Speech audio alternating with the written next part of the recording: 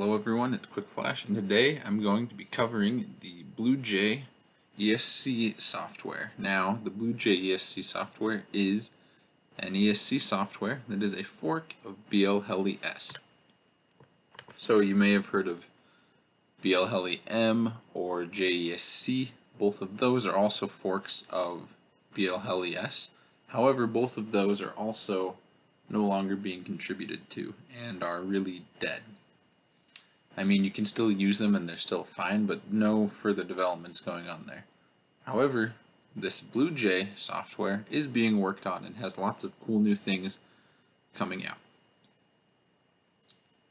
So, to just get into things, to find the project, you can find it on Github. It's called BlueJay. I'll put the link in the description.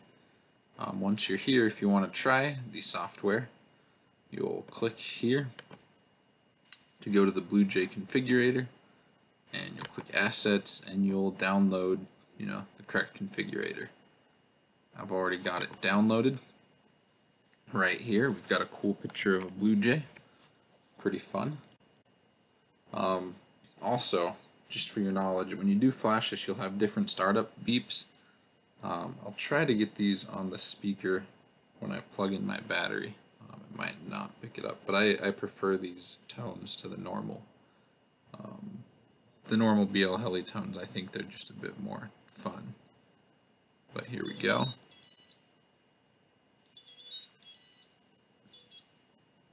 Okay, I don't know if you picked that up, but I guess I'll see later. The tone is different, so let's connect my drone here. And it failed. There we go. Okay, we've connected. We've plugged in a battery, so in order to read your ESCs, you've got to plug in your battery. So you should be taking your props off to keep yourself from hurting yourself. But here we go. This is what the configurator looks like. So for those of you that are flashing this software, you'll want to click this Flash All button, and you'll want to select the latest version, and you'll want to select your PWM frequency. And I wouldn't just automatically go, oh, it has 96 kilohertz, so I should use that. I would personally test things. I found with certain setups that 96 kilohertz flies awful. It flies absolutely terrible. It has bobbles, and it just will not work. And then I go down to 48 or even 24 kilohertz, and those wobbles are gone, and it flies great. So really, whether or not 96 kilohertz or 48 or 24 is going to work right for you really depends on your motor and your prop combo, as well as your speed controller. So your ESC, motor, and prop combo, all of those will play a role into which PWM frequency will work the best.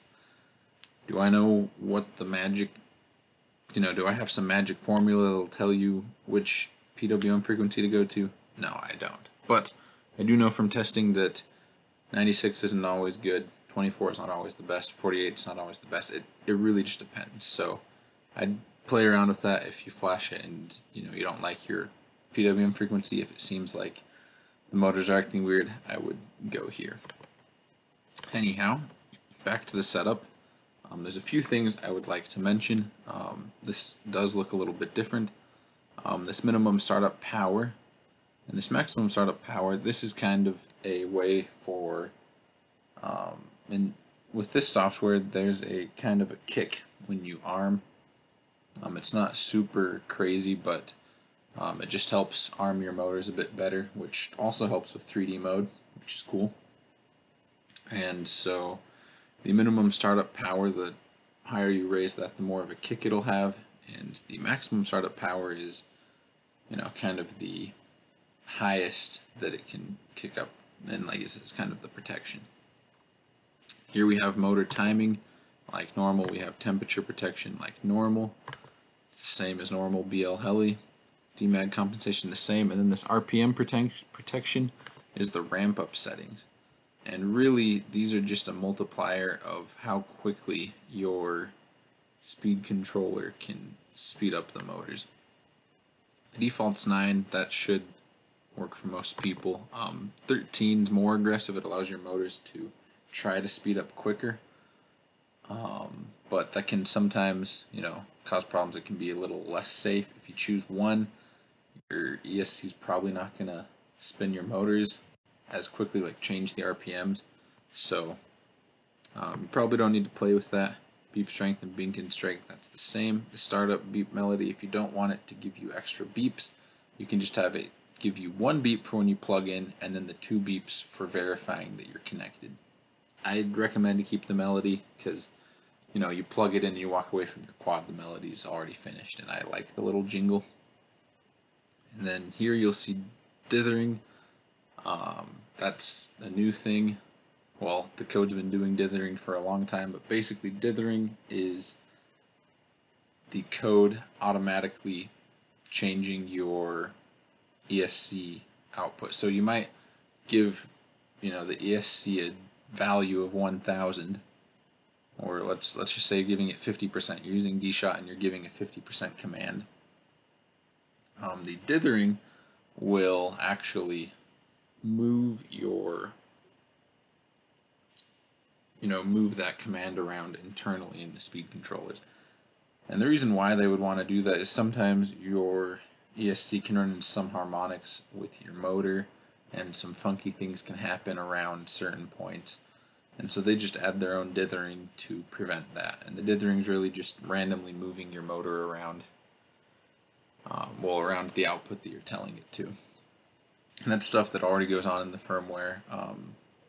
The BlueJay firmware has just improved the dithering a little bit and allowed you to disable it. So I'd recommend that that's enabled. Another thing to note is that in BlueJay, the bidirectional uses different logic.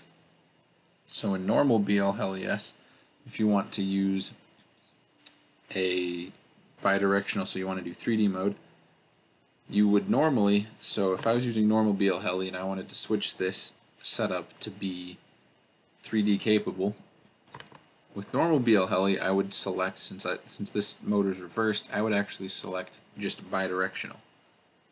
And for all my normal ESCs I'd select bidirectional reversed. In BlueJay that has been reversed. The logic has been made the way you would think it should be. So if you have a reversed motor, you'll pick bidirectional reversed. If you have a normal motor, it'll be bidirectional. That's a really nice update because that's been something that's been confusing for a long time. And really the last thing that BlueJay also brings to the table is it does allow for RPM filtering in Betaflight with the bidirectional D-Shot. It supports D-Shot 300 and 600. I'm not sure if it supports other D-Shots. I can check the page here, but it's really quite nice. Yeah, you can check out the wiki, the GitHub yourself, look at things. He's got some nice tables showing you exactly what things are doing, and how it kind of compares to BLHeli, BLHES. So you can take a look at that. You can of course go to the change log and see what he's been changing. And it's, kind of cool to see this and see all these changes that he's making, all these improvements that are coming along. Another cool thing is if you come into the release section, you can see all of the releases that he's had. It's taken a second. Something that's cool, you can see that this version was actually released today, just 10 hours ago. And when was the version before this released?